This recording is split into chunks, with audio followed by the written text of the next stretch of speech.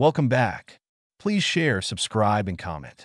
The Askaryan radiation, also known as Askaryan effect, is the phenomenon whereby a particle traveling faster than the phase velocity of light in a dense dielectric, such as salt, ice, or the lunar regolith, produces a shower of secondary charged particles which contains a charge anisotropy and emits a cone of coherent radiation in the radio or microwave part of the electromagnetic spectrum. The signal is a result of the Cherenkov radiation from individual particles in the shower. Wavelengths greater than the extent of the shower interfere constructively and thus create a radio or microwave signal, which is strongest at the Cherenkov angle. The effect is named after Gurgen Askaryan, a Soviet-Armenian physicist who postulated it in 1962.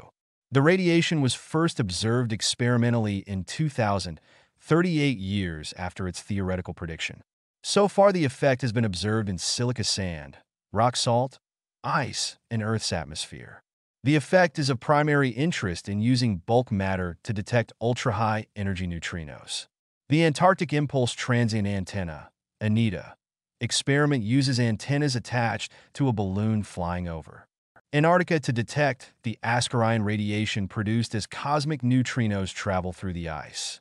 Several experiments have also used the Moon as a neutrino detector based on detection of the Askaryan radiation.